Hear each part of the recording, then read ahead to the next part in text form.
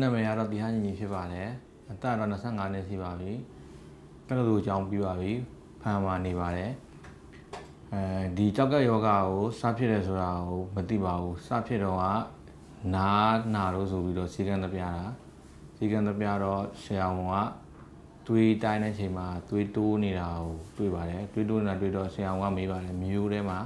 တွေးတိုးရလို့ရှိတာဆိုပြီးမေးပါတယ်ကျွန်တော်ကမရှိဘူးပြောတော့ဆရာဝန်က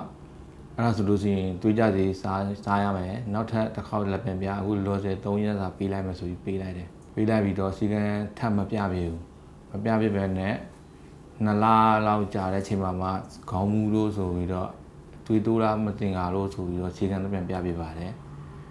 စီကံလက်ပြန်ပြတဲ့ချိန်မှာတွေးတိုင်းတော့တွေးရတိုးနေတယ်တွေးတိုးတော့ဒါမျိုးထဲမှာမရှိဘူးဆိုလို့ရှိရင်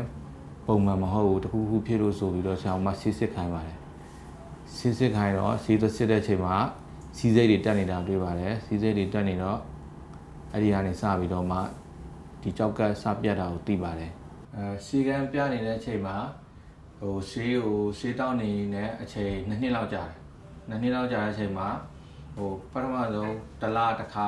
2လတစ်ခါပြရတယ်ပြပြီးတော့တစ်ခါ3လတစ်ခါပြရတယ်နောက်တစ်ခါပြယောဂတက်တာလာတော့ဆိုပြီးတော့6လတစ်ခါထပ်ချိန်တယ်ချိန်မှာအဲ့နောက်တစ်ခါ6ခါတစ်ခါချိန်တဲ့ချိန်မှာစီးစိတ်ကိုဆရာတော့စီးစိတ်တွေကတအားတက်နေတော့ကြောက်ကလဲမရတော့မယ်ဆိုတာကိုသိတယ်ဆရာကလဲရင်လဲမလဲရင်ဆေးလို့ပြောတော့လဲမယ်ဆိုတော့အမေကပဲကြောက်ကလဲလို့ရတာဆိုပြီးသူ့ကြောက်ကပေးလို့ရတာဆိုပြီးပြောတော့အမေကရတယ်ဆရာကရတယ်ဆိုလို့ရှိရင်အမေပဲပေးမယ်ဆိုပြီးတော့ပြောတယ်ဆရာဝန်မြန်မာပြည်ကဆရာဝန်ပြောလို့ဒီကဲ hospital မှာခွဲစိတ်လို့ရတယ်ဆိုပြီးတော့ဆရာဝန်ပြောလိုက်တော့မိုးဝင်ဆေးရဘယ်လိုမှမပြောရအမေပဲပေးမယ်လို့ပြောလိုက်ပါနိုင်ငံခြားမှာပြမယ်ဆိုရင်ဆရာပန်းလန့်ကြီးုံနဲ့ချိန်ထားတဲ့စီးုံစီးရဆိုပြီးဆရာကပြောတယ်ဒီကဲ hospital ကိုဟိုက်ဒရိုဘတ်မှာရှိတဲ့ကဲ hospital ကိုလာလို့ရှိရင်ကဲ hospital ရောက်တယ်ဒီဟိုက်ဒရိုဘတ်ကိုည2နာရီမှာစရောက်တယ်ရောက်ပြီးတော့စီးုံကစီစဉ်ထားပေးတဲ့အခန်းမှာနေပြီးနောက်နေ့မနက်မှာဒေါက်တာဝီဂရန်ရယ်ဒီနဲ့စပြတော့ဆရာကနေပြီးတော့လိုအပ်တဲ့အချက်တွေကိုတွေးစစ်ခိုင်းရဲ CT scan တွေပါလုပ်ခိုင်းပြီးတော့အဲ့ဒါကို15ရက်လောက်ချိန်ကုန်သွားတယ်ဒီမှာ Once the patient is there, the doctor from Myanmar has called us. We have talked over the Skype and took the details of the patient about what is his native kidney disease and what kind of disease suffering from and what is the access that is being used. So once we said okay from here that we would be ready to go ahead and do the transplantation. So then they had sent the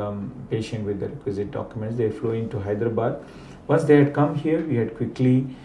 gone through his records and his medical history. Clinical examination was done and made him undergo some medical tests so that we can prepare him for renal transplantation at the earliest possible. So in the intro-op, as we expected, he didn't had much of a problem during the intro-op. He had a brisk diuresis. There was good urine output.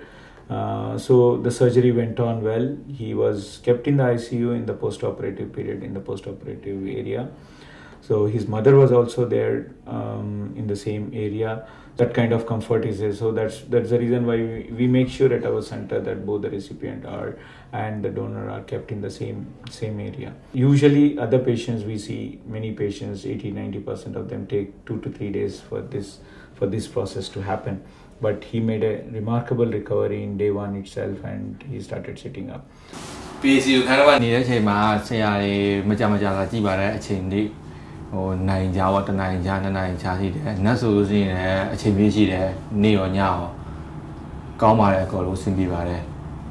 နောက်ခင်ဗျားတို့လည်းခွဲခြင်းလို့ဆိုလို့ရှိရင်ဒီ hospital နဲ့မှာလက်ခွဲလို့ရပါတယ်ယောဂအစုံယောဂဖြစ်ဒီမှာလုပ်နေပါတယ်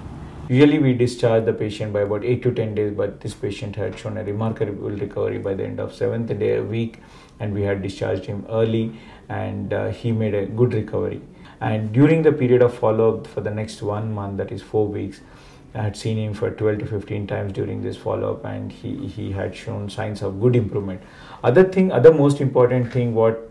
patient used to tell, that is Tihanini, is